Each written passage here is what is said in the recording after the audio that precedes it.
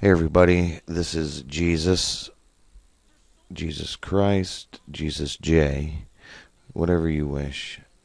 I am. I am that I am. You are that you are. So, I have a video for you today. Something I found interesting and I want to talk about. This has been going on for a while. This Duck Dynasty thing, distraction, farce, act. It's all what it is it's all classic divide and conquer.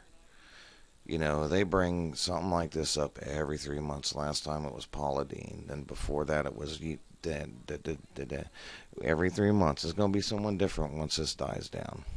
Um, this guy I saw the other day, I didn't find definitive proof, but I'm pretty sure he's like a Freemason. And I'm not saying that all Freemasons are bad. I'm saying, from what I understand in my research, a lot of them are not, don't really give two shits about us and have an agenda. So, but no, all Freemasons are bad. Usually past the third degree, they have no clue what's going on themselves, or up to the third degree. But anyway, so this is Phil Robertson, and now someone has come out with a video, and this video has been around for a while. Why it's just now coming out makes me raise an eyebrow. Duck Dynasty's Phil Robinson says girls should marry when they are 15 years old, and that's not quite exactly how he said it. Of course, you know that, but you know how these guys are with their titles and wanting to get reads. That's very deceptive of you guys, by the way. But anyway, so, and this is a video, and then he says something about the Bible and God, which is God is everything. The word God just ties all the other things up, puts it into one, and that's why it didn't work in Egypt with Akhenaten or Moses. But anyway, sun worship only. But anyway, Luciferianism. But anyway, let me play this for you so you can see what I'm talking about real quick. Here's a quote, Georgia. It is impossible to rightly govern the world without God and the Bible. George Washington, your first president, you know what they said? Name the capital of our country after him. You mean he's standing on God and the Bible? Let's name the capital of our country after him. And that's what they did. They erected a huge monument in his honor. Standing there right now, Washington, D.C., the Washington Monument.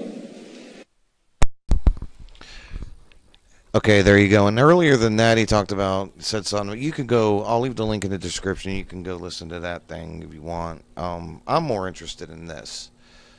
Because the other thing is just gossip BS, and it's to divide us. It's to divide on race, and that's why they sent, I forget what his name was, over here after the slaves were quote unquote set free, which I understand a lot of them didn't want to be, but what it is though is it wasn't everyday people like me and you that had slaves. It was the Clintons, the Gores, and it was exactly their great grandfathers, their great great grandfathers, their great great great grandfathers, and so on.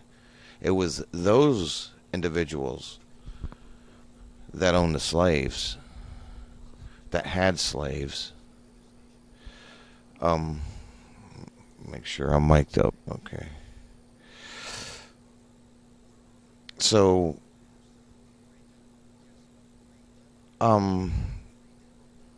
it was them. They're the ones that made the rules. And the way America was created, it was created. There was nothing about people leaving because of the tyrant over there, and then they came over. Maybe it was at first. I'm not sure, but what it ended up being was an infiltration and creation. George Washington, what he's talking about, was a Freemason. I believe Phil Robertson, and like I said, no, they're not bad people, but some of them do have an agenda. They're in places of power, and they go to the lodge. They don't have backyard barbecues. They go to the lodge and rub elbows. Corporate CEOs and medical, pharmaceutical, blah, blah, blah. Okay? This is a fact. So, he says that George Washington said, you cannot rightly govern a country without one, God and the Bible. Okay, let's analyze this for a minute. Govern. A lot of you mechanics probably know what that means, govern. Govern means to control. Okay? Mente means mind in Latin. Government. It's control of your mind. Mind control. And that's how they do it. With God and the Bible and the cross. Or the cross and the crown and royalty. This world is run by the cross and the crown. If you've ever seen that symbol, then you know why now. But anyway, this is govern, to officially control, lead, blah, blah, blah. I'll leave the link in the description area. To control the way that something is done. Here is mente.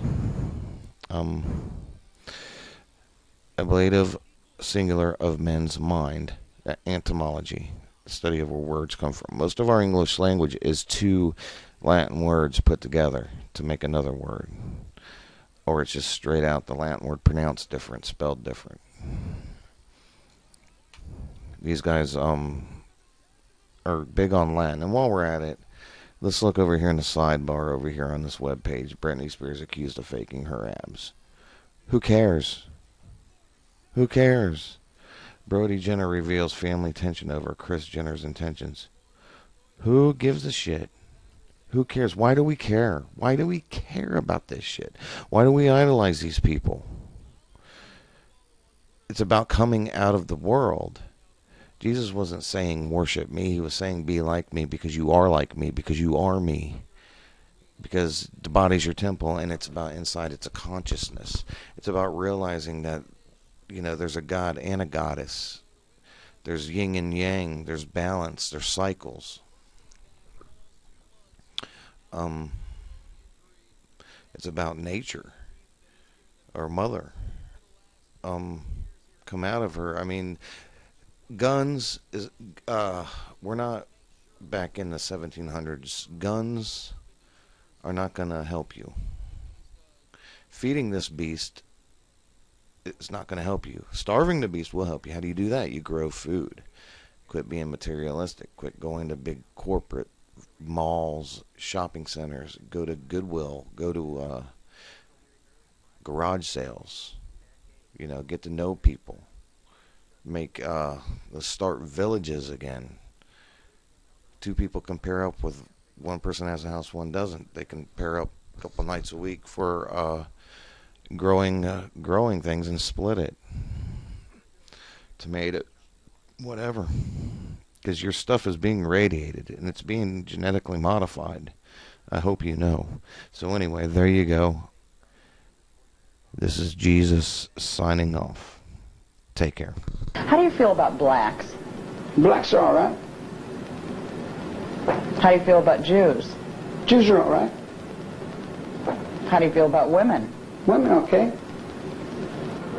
I have nothing against no one unless they got something against me. You come up and you say hi, I say hi. You say I like you, I say well I like you. You say well I don't like you, I say well I don't like you. In other words, however you reflect to me is what I'm going to reflect back to you. I don't care what color you are, where you're from, or what you're doing, what race you are. I am me first, and that is Scotch. I'm from Scotland first. That's me. And I look out for that, number one, me. Just like everybody else does.